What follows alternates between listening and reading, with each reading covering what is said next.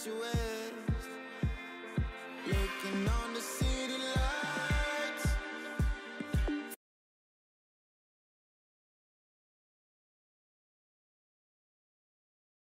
And everybody. And it's my birthday. Oh, how did we know that? I guess you guys couldn't guess. Ken did some decorating here, Oh, so yeah. You like it?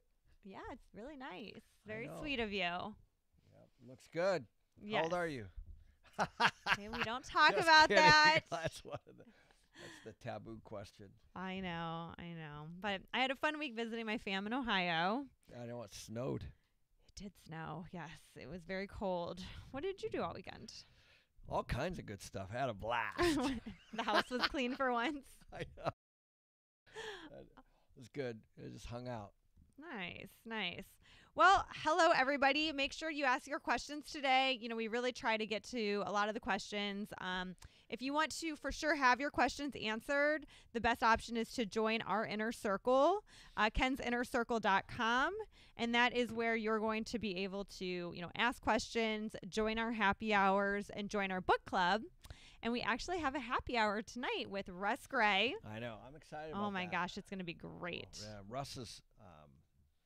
So I chatted with him last week. I said, hey, want to be in the happy hour? And now that the midterms are over and the mortgage rates are up, because the last time we had Russ on, if you guys might remember, it's one of the biggest YouTubes we've had. Right. Because of his knowledge around currency and markets and stuff. So it's going to be a really, really good happy hour tonight. Make sure you guys tune in for it because he is extremely knowledgeable on a lot of the stuff that's going on economically. Yeah, Russ is he's very interesting too. That's why I like listening to him because he really breaks it down so you can understand it. Yeah. But he is very, very smart. Yeah, it's going to be a good one. Everyone's telling me happy birthday and Scorpios a rule, which is totally true. But I have to agree.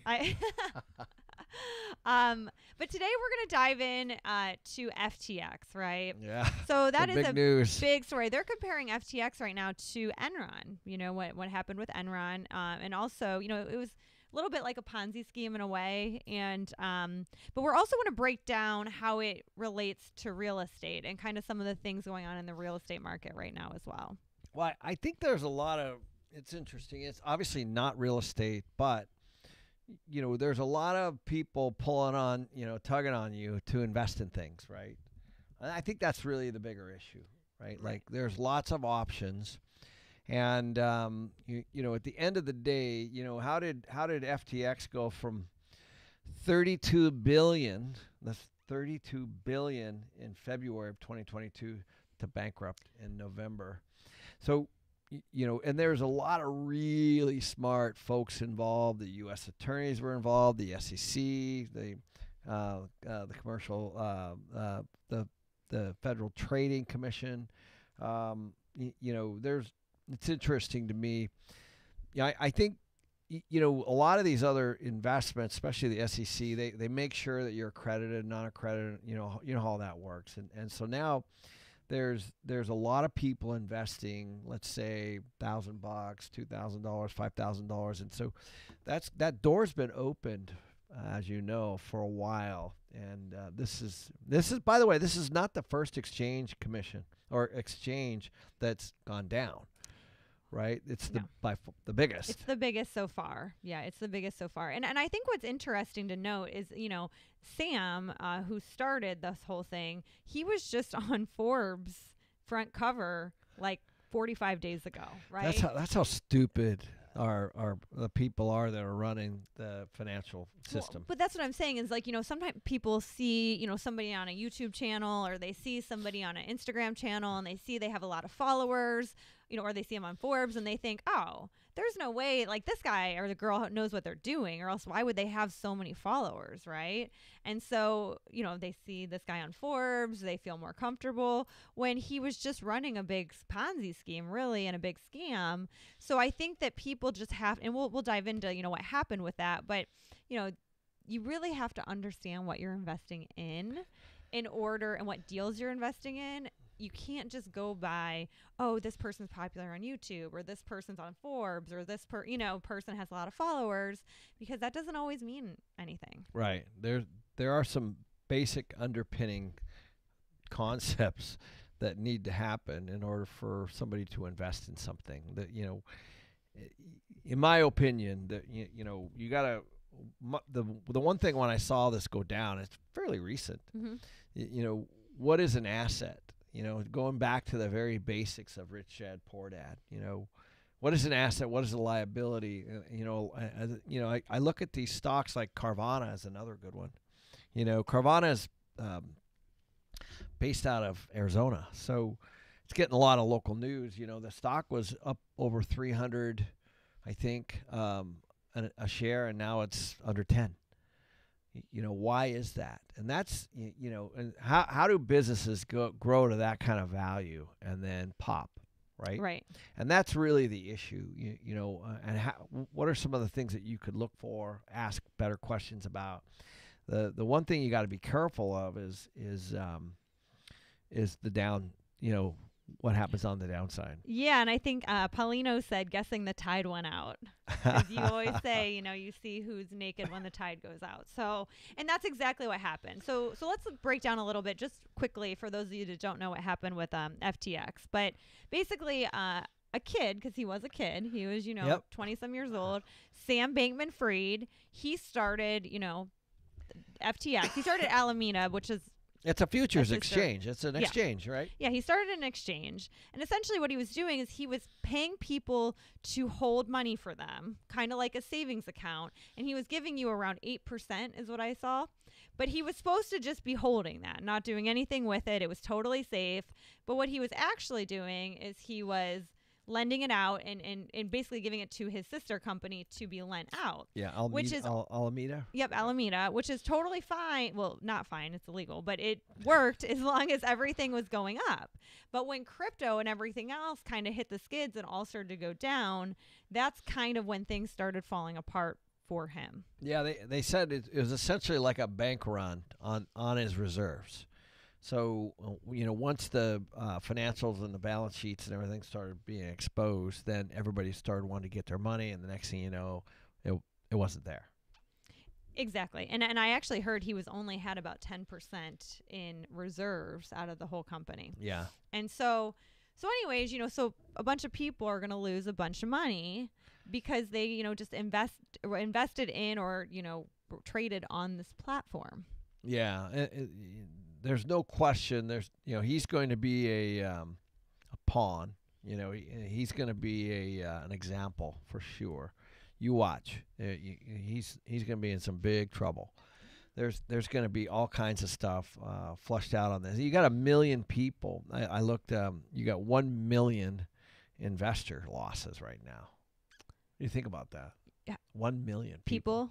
Mm-hmm. Yeah, I think that I don't know what I read this morning, but I want to say that the top 50 investors lost billions of dollars. Yeah, right. And these are big names too. So it's an interesting case because there's a lot of government involvement here, a lot of U.S. government involvement here. Yeah, absolutely, because they were donating to both parties, not just the Democratic Party, Republican too, because they didn't want regulated. Which, it seems convenient, but, He had an arena, I guess the Miami Heat played FTX arena. They canceled that. There's all kinds of stuff that's going to happen. By the way, we've seen this before. We've seen a house of cards like this before on a number of occasions. If you just go back through history, you see it. I've seen real estate deals like this. I've seen guys raise money like this for real estate deals. That are in prison now. Right. One guy out of Utah that, I had friends actually, unfortunately, get involved, but he pitched me and my partner Ross, and I'll never forget. We were sitting there. I was trying to follow his logic. He's trying to raise money. I was trying to follow his logic, and I remember after about 30 minutes of him pitching us, I finally just Ross actually said, he goes, I just have one question. What did you just say? because it was really it didn't make sense as I was trying to follow the financial logic on what was the actual asset that underpinned it. And ironically, this guy was promising an 8% return. Well, you always say when there's a promise of a certain return, like a guarantee, and it's a little higher, you do need to be suspicious of that. Right. And you guys, at the end of the day, here's the thing, like, what is actually going to pay that? That's actually the most important thing. What's going to pay everyone? In our case, it's the actual real estate deal. So did the deal that I bought, is it going to produce or not? Period. Mm-hmm. And there's a hard asset behind it. And not everything goes up. Sometimes they go down. And I think we're starting to see that right now in real estate too. We're starting to see interest rates creep up, as we know, or I guess they're not creeping up. The Fed is they're flying up. Yeah, flying up. But cap rates are also increasing. And for those of you who might not know what that is, what that means is if a cap rate goes from, let's say, 4 to 5, that means that the building is now worth 20% less. From 4 to 5 is 20%, 1 point.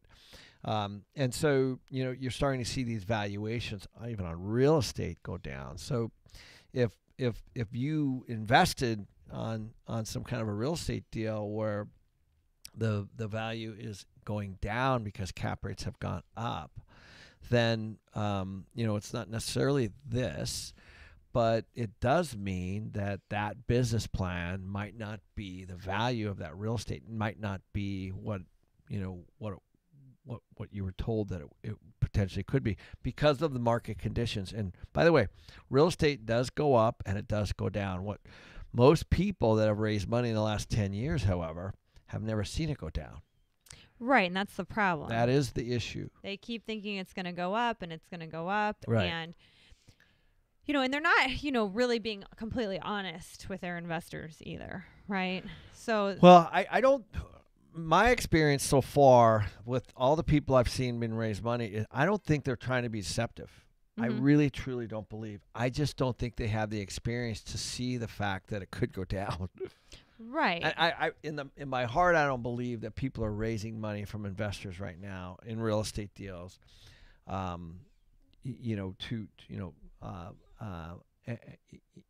deceptively. I don't. I think that they're saying, hey, it went up last year, it's going to go up again.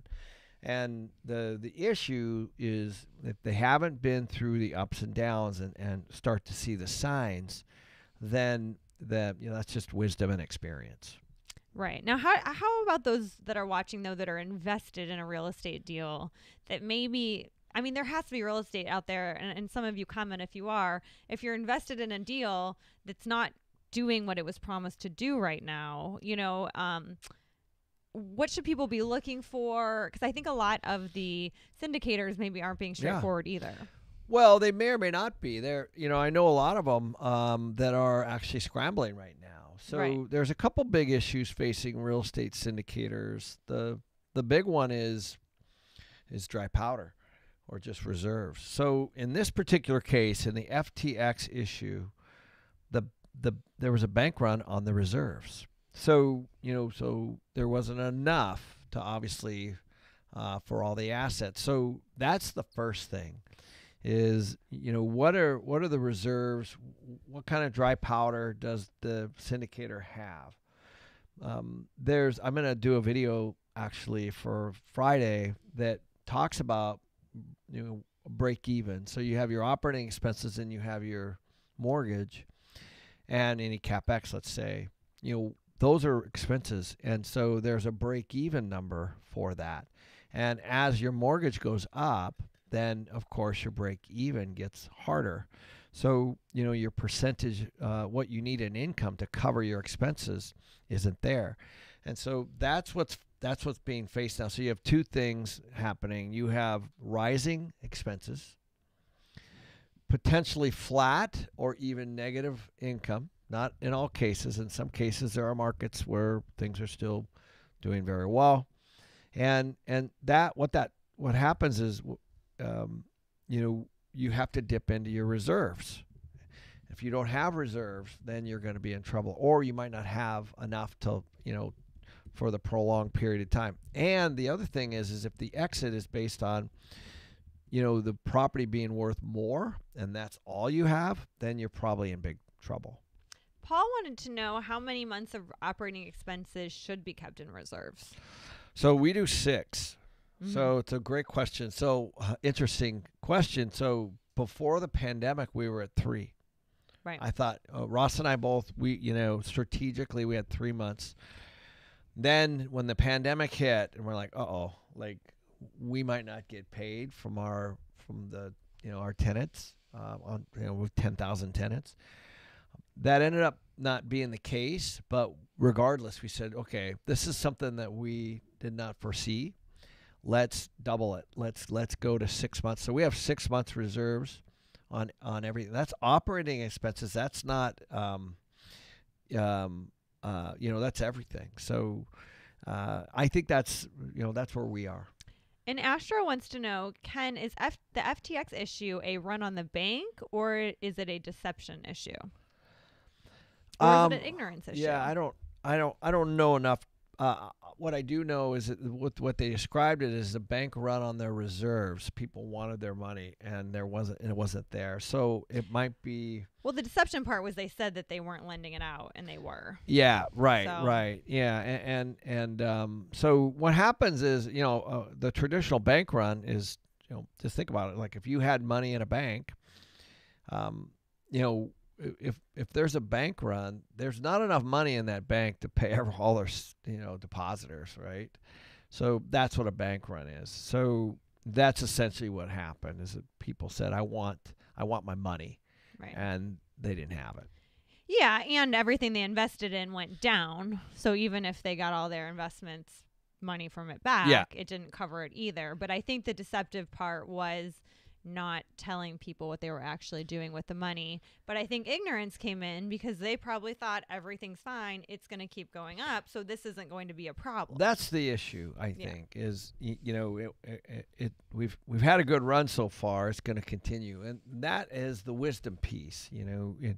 I've been involved in real estate deals that have not worked. And trust me, you learn a lot more when the deal does not work than when it does work. You really don't learn a lot. All you think is, okay, that worked. I'm going to go raise it and do it again. But you really learn a lot when it does not work. But there's also like an age component, right? I mean, not always, but the Sam guy was 20 some years old. A lot of these syndicators are younger too. So to your point, they've never been through a downturn. And everyone kind of said, as you said, we were in a bubble, and you did a video on this in 2020 and how things were going to come down. Everyone was like, no, this time's different. This time's different. And even with crypto, it's going to 100 grand. This can't go down. It went down before, but this is different. So people always think things are different. But then when you've been through a couple corrections, you realize that maybe it's probably not different. Not that different where it's not going to go down. Yeah. The real issue is, what is the asset worth? At the end of the day, that you got to think about, that is what's going to pay everybody back. So, everybody has to get paid from something. So if you buy a house at 100 grand and you sell it at 150, that 50 is what pays everybody. So, it's that simple. So at the end of the day, if this happens in oil and gas. Mm-hmm. This happens all over the place, guys. I've had friends that have been involved in oil and gas, investments that they weren't actually even valid. In other words, they were just raising money to pay out the money. So the early money does pretty well. What happens is they pay out the money. They pay dividends on the early money with the money that they're raising second. So that's how a Ponzi works. Right. That's it's like a Ponzi scheme. Yeah. Yep. So we should probably define the definition of what a Ponzi is. So a Ponzi is, one definition is when you're using new investor money to pay on old investor money. So in other words, the asset itself is supposed to pay the return, if you think about it. So with an apartment building, let's say like we do, the cash flow from the apartment building, that's the return. It's not from me getting $1 million of new investors. So that's how that works. Yeah, absolutely. And Paulino had a very good quote. It's very interesting. It says, "It's not what you don't know that gets you in trouble. It's what you know for sure that gets you in trouble." Yeah, that's very well said. So make sure you guys hit the like button. We love this. It really helps us, to promote our stuff to other people. And also to be an Inner Circle member and ask Ken questions, just go to kensinnercircle.com. For those members, we also have a happy hour tonight with Russ Gray. Very good. I'm super excited. He's one of my favorite people to talk to. Especially, we'll talk about this FTX thing with him, too. He will be able to break it down for sure. It'll be great. So make sure you hit the like button. We're at 40. I'd like to get over 75 today. All right. So we're going to hop into some questions now from our Inner Circle. So Zach from our Inner Circle said, "I just bought with cash half an acre in a good residential area. I'm going to build a home to rent and I'm going to use the land as a down payment on the construction loan, which when supplies and labor settle, so I'm not stuck paying interest for stalled construction. What do you think of that plan?" I love that idea. Mm-hmm. Yeah, a couple reasons why I like it. One is, you don't have any debt on your land. I like that. That means that you can weather. And the next step you said very nicely, which is you're going to wait until the labor and the construction costs and all that stuff stabilize. But I love that idea. I actually own land just like that, and I'm just waiting as well. And I think that it's the land. I don't know how long we've owned land 5, 10 plus years, and land can go up and down too. So just be aware of that. So I don't know where it is, but I love the strategy of taking, because that's basically your down payment. So you take that land as your collateral for your down payment for your construction loan. You just got to manage that really tight. Just make sure the math works on the rent. Absolutely. Yep. So Sophia wants to know, where can I find out where the wealthy people are and what they're investing in right now? Watching our channel. What's that? Yeah. Yeah. Well, I think it depends. Obviously, there's a lot of people that are investing in energy and different kinds of tech. So energy is projected to do extremely well. A lot of people are watching the dollar and are watching what's happening with the dollar, and of course this crypto situation. But and so some people are moving into gold. I know there's a lot of people really very bullish on gold. I don't particularly look at gold as an investment as much as I consider it a hedge or an insurance policy against the U.S. dollar. And there are certain kinds of real estate that's still doing very well, like data storage, last mile distribution. So think of Amazon, cell towers, things like that. So, real estate is not a one-trick pony. There's a lot of different kinds, and so there's quite a few. I just got involved in a CBD startup. Well, not just like. A little over a year ago. That's doing very, very, very well. So you start to look at these industries that are doing well. And I don't know, technically I guess we're not in a recession, but there's a lot of really, really, really big companies that have started in recessions. So just pay attention. Some industries are spiraling down and some are spiraling up. Absolutely.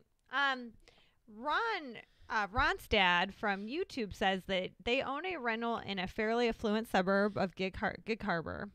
And he's seeing rent prices dropping and more rentals sitting 3 to 4 weeks. Do you think a real estate crash will hit rental prices just as harshly as seller prices? So, first of all, I do know Gig Harbor very well. I'm from the area. So, I think that one of the things that people are suffering from right now are affordability issues. And I think a lot of people jumped into it sounds like you might be in the short-term market. But I'm not quite sure. Based on your question of 1 or 2 weeks, No, he's just saying the rentals are sitting for 3 to 4 weeks. Yeah, I still think that's healthy. Yeah. So, I think that a lot of people have been spoiled. I'm very used to having a rental sit for 2 or 3 weeks in my 20-year career. So I think we've been extremely spoiled in the in the last little run we've had. So I've been in markets where there's been 2-3 months free on a 12-month lease. So that's significant. Something that's sitting vacant for 2 or 3 weeks is something to watch. But certainly not to be too concerned about at the moment. I really strongly believe that people are going to be pushed into rental market. I continue to say that. With the high interest rates, they're getting further and further away from buying a home, and they're getting squeezed financially. Yeah, I mean, if you think about it, people have to live somewhere, right? And most people aren't going to want to live at home with their parents. So they either have to buy a house or they have to rent. There's not really much options for them. Now, they can get creative and get roommates and, consolidate, I guess, but they're going to have to live somewhere. So realistically, like I've said this on the show before, but normally I'd have tenants for 1 to 2 years and then they go buy a house because that's just the transition that my properties usually are. And my tenants have all been there for 4 years now because they just can't afford to buy. They're waiting, but now housing prices are starting to go down a little bit, but interest rates are going up. So it's going to just be too expensive for them still.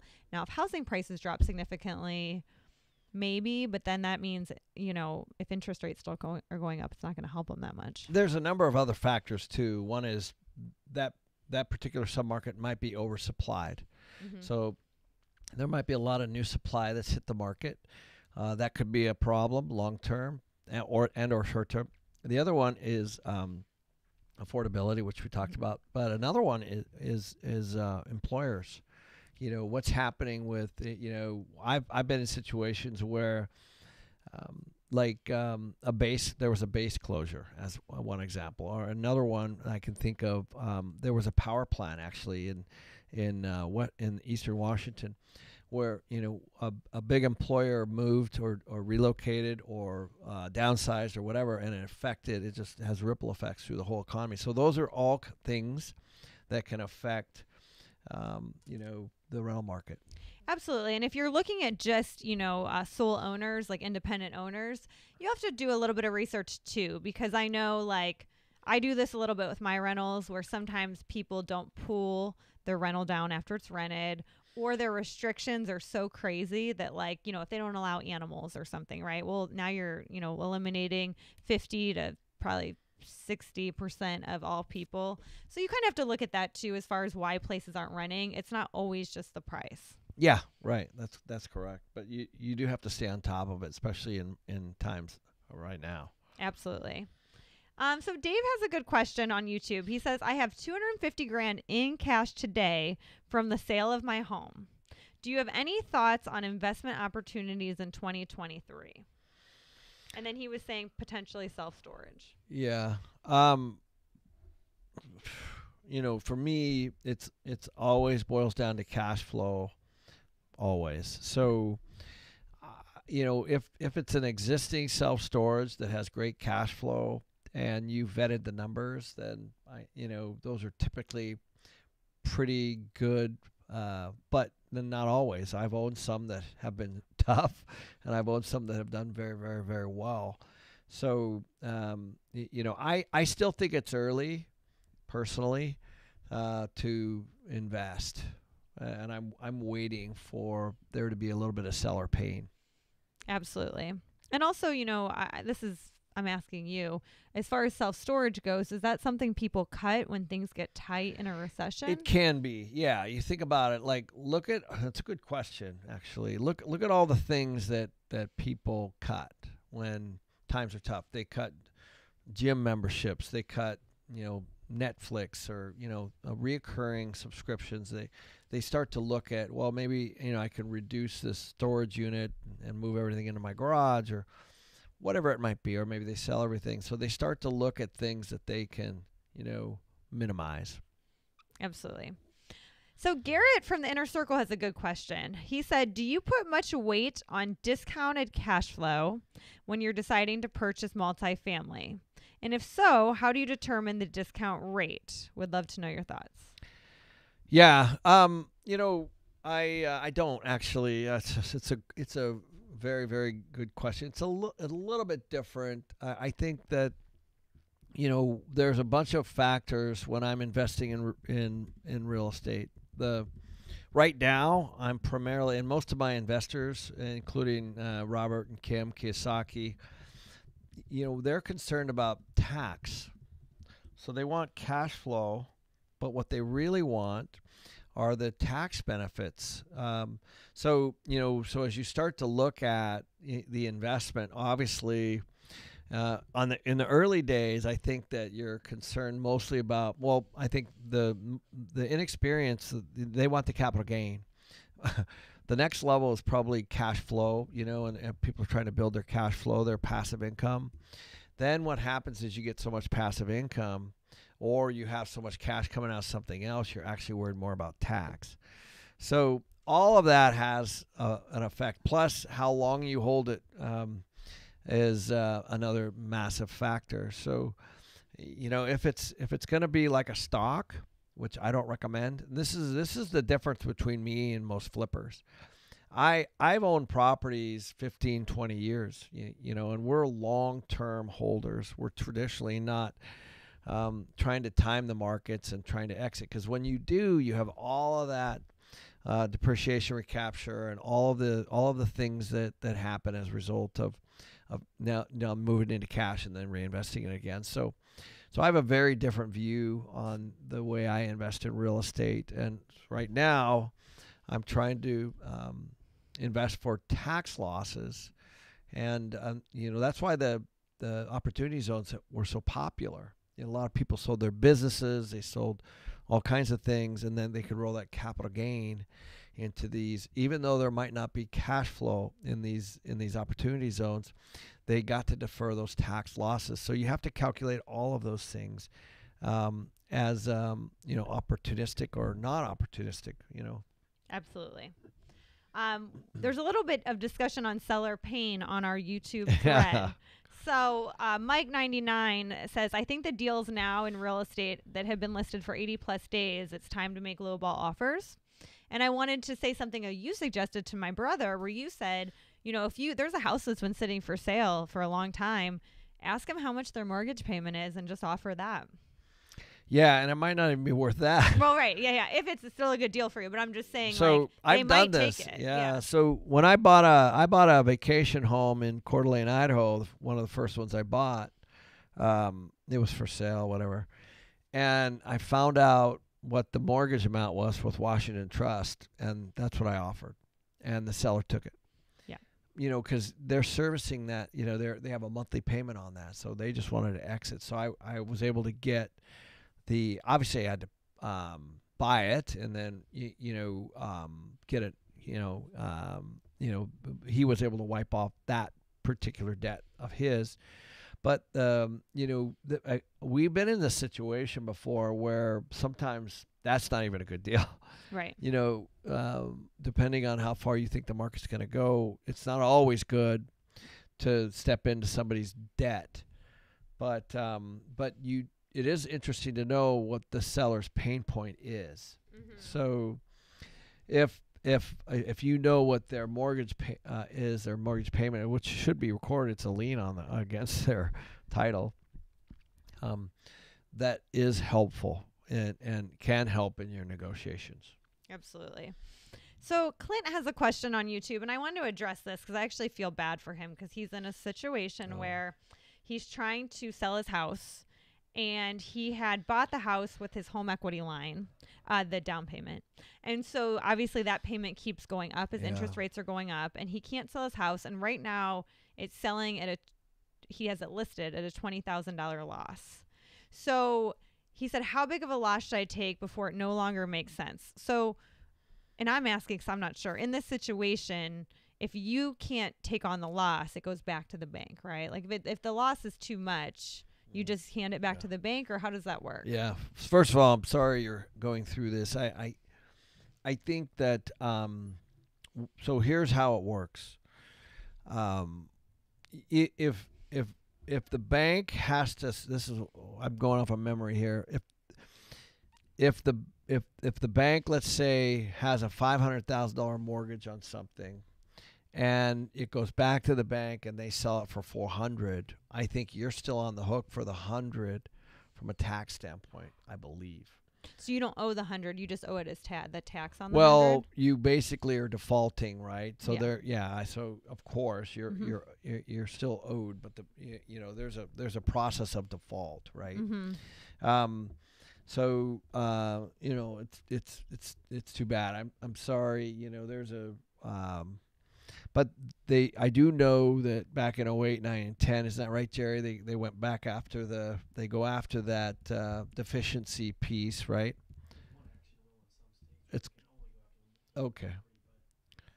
Yeah, so it depends on the state, but yes. So that is it. I've told my friends that are in this situation, if they can, just take whatever they can get and then work that out. And you want to get out from under that monthly payment. I don't know if I'm going to be right on this, but I think rates are going to go up again on December 5th when they meet, and I think that they're projecting to actually rise even more next year. I mean, we're still at 7.7 inflation rate, and their target is 2. Now, what does that mean? It just means that that's their target, but it doesn't mean that they're going to keep raising rates till that. But you get the point. I think next year's going to be rough for everybody. Well, and you did say something interesting too. You said right now the smart sellers are doing deep discounts. So if Clint really wants to sell the home and doesn't want, a bankruptcy and a foreclosure and all that, the deep discounts also sometimes are the way to go, right? Yeah, they are. You just gotta. No one knows. No one has a crystal ball, and I think that no one knows where housing prices are going to go. But they've fallen quite fast, in just a short period of time. And I still think that they're heading down. Yeah.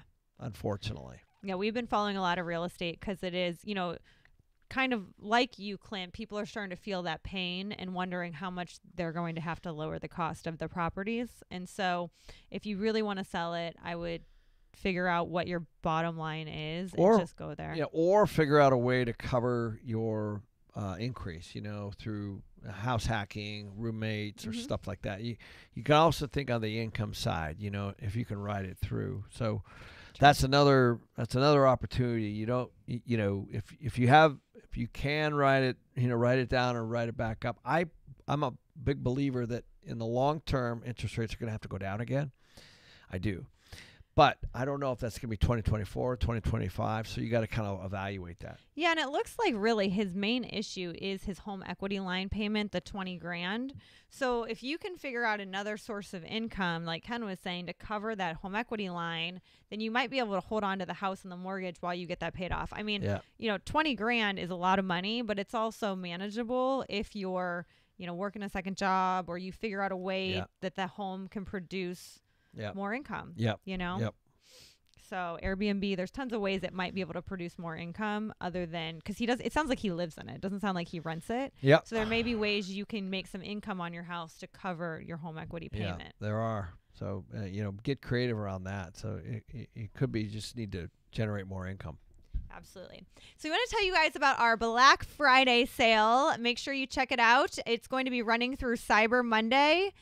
We have some really, really, really low prices. So if you were looking to get one of our courses, we have, buying your first rental property and also joining the Inner Circle. Now is the time, because you basically get the Inner Circle membership for free if you buy the course and all of Ken's books.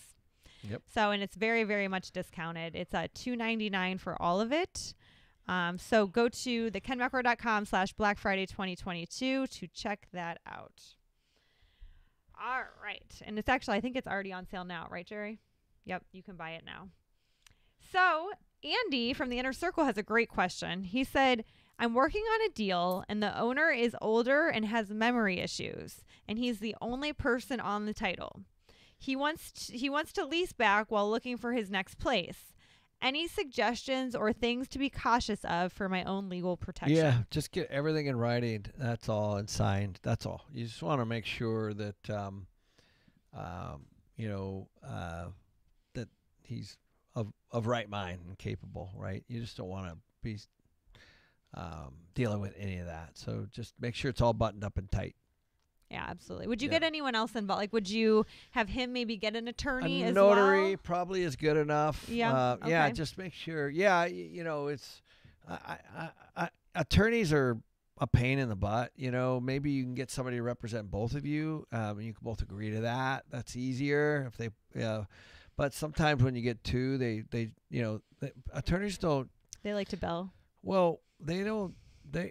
You think about it, they don't make money when they solve stuff. Like, they only make money when they argue. So, that's been my experience at least. So I think that, obviously it's clear that he's got a direction and a plan. It sounds like not completely not with it. So, but you do want to protect yourself and him.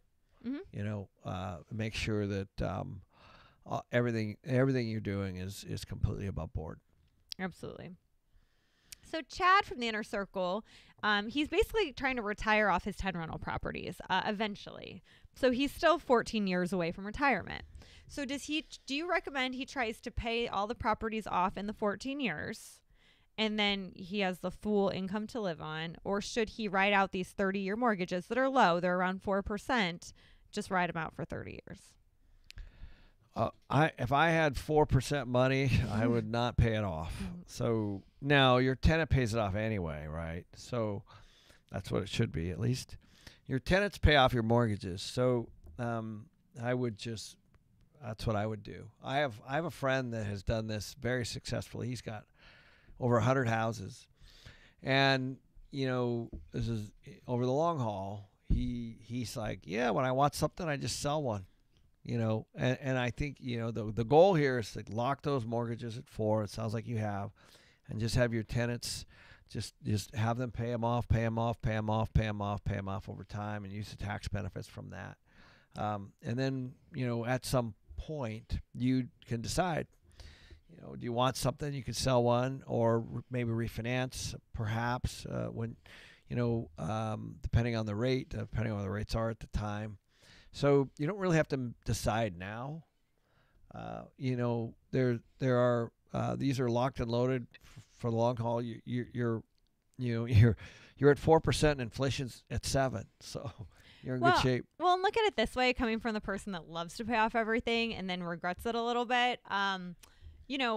20 years ago, think of the mortgages in 14 years that you have are going to be so much less than they are right now as far as like what inflation is, right? So, say you have a, $1,200 payment, that could be nothing in 15 years from now, because 15 years ago, think about what home prices were, think about, all those things, right? And so I just think that you should just hold them. Yeah. You'll be fine. I do too. Those loans, I think you should look at the loans as an asset. And that's really what you should be looking at. The loans are an asset, and congratulations for you to get those, because that's what everybody's envious of right now, because you're not getting 4% debt. And so you'd be crazy, in my opinion, to pay off those today, and just let your tenant do it over time. Absolutely. All right. So Eric from the Inner Circle says he's inheriting a piece of land in a 55 and over mobile home community in Florida. So the problem is, everything got destroyed by Hurricane Ian. Yeah. So he can now either rebuild the mobile home or sell the land. If it were you, what would you do? Well, you're going to have probably a tax consequence and you're going to be sitting in cash. So if you need the cash for something, I can't imagine it's going to be a tremendous amount of money. A vacant piece of land in a mobile home park is, although it might be, I think if you can turn that into, you have zero basis personally.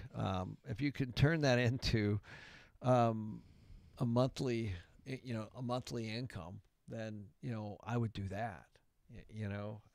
I don't know how the rental rates are in that community or anything like that, but that might be a gift for you to, just kind of like that earlier question we had where the guy bought the land and he was waiting to put something on it.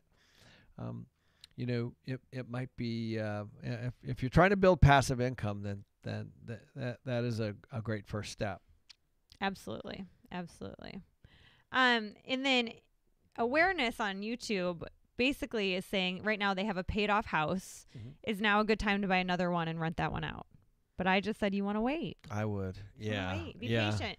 This is what I told my friend, because my friend, Jess, she was worried, like, we want to buy, but we don't want to miss the dip, And the truth is, you're not going to miss the dip. The dip is a long, painful process. It's not a quick, it went down and now it went straight back up. It's a long process. Just be patient. You're not going to miss it. This is not a dip yet. Yeah, it's not even a dip yet. But when it happens, it's not a slow thing, or it's not a fast thing. Right. Like, you think about the first thing that happens is seller denial. And that's what's happening right now. People are scrambling, to try to figure out how to keep their assets.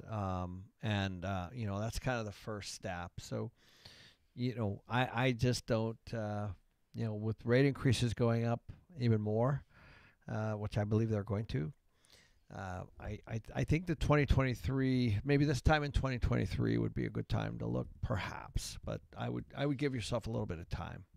Absolutely, yeah. There's just no rush, And then we have a couple questions on a good property management software. Do you know this, or is that just because you're so What's big? The question? Okay. Yeah. We use Yardi. Yardi, okay. We use it. The one we use is Yardi, Yardi. There's a bunch out there. There's no really one-stop shop solution for this. It depends on how many assets you have.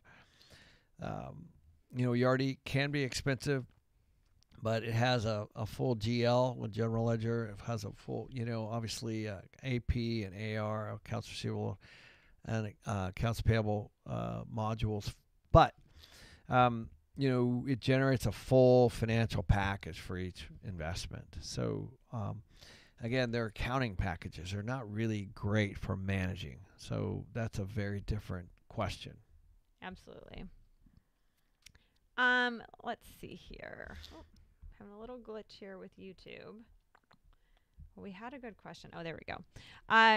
Man Cool is saying, Ken, if you had to start over today with no money and no resources, how would you go about doing it in today's age? Well, I think that again, I always default back to investors invest in something that you create in your mind. So, like, just being able to see a deal is how you make money. So, whether it's a value add community or buying something that's vacant and putting a tenant in it, or buying a piece of land and putting a structure on it, people drive by these things all the time.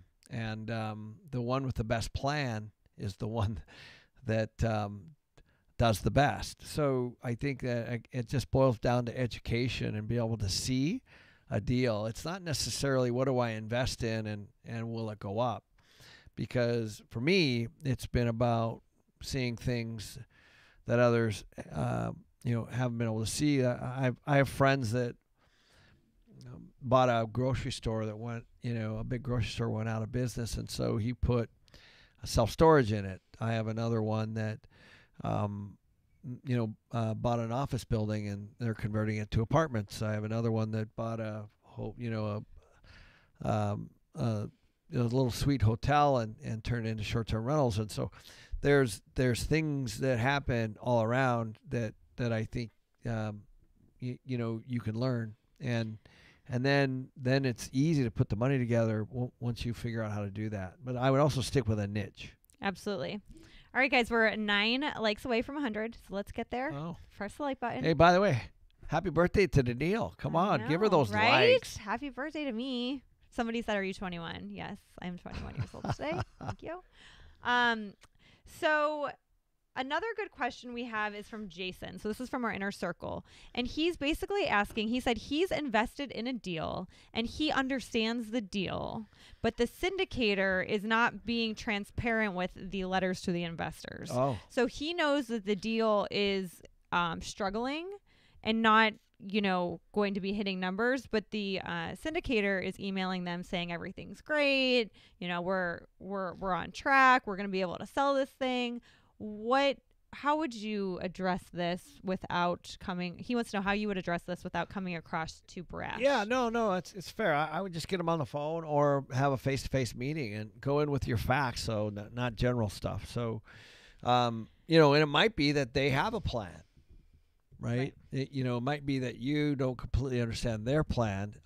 And so if you have really good information on rents or values or whatever, and you can go in and back all that up, and it's not just things you've heard or theory, then the best is always to have a meeting. We have properties ourselves that have struggled, and I get on the phone with the investors and I say, this is what's going on. We had a manager that left, or we had this, or we had that, or whatever it is. Our renovations are costing more, or our debt's higher, or whatever. And not everyone deals, that way. But we have, I actually literally right before I did this live, sat with my head of investor relations all morning, talking about investor emails that are coming in and asking questions and what are they asking, and so it's part of the process. And if you want to challenge it, then but make sure you have your information. Absolutely. Yeah. Go in with all facts, no emotion. Yeah, it's fair. Yep. It's your money. Absolutely. You should know. All right. Make sure you guys check out our Black Friday sale. Jerry, can you put that up on the screen? We have awesome. If you were thinking about getting the course or joining the inner circle or getting any of Ken's books, now is the time to do it. We're doing a heavy, heavy, heavy discount here for you guys. So go to kenmcelroy.com/Black Friday 2022. Yeah. And we'll see you guys next week. And happy birthday. Happy birthday to me. And you're taking me out on a nice dinner tonight. Of course I am. All right.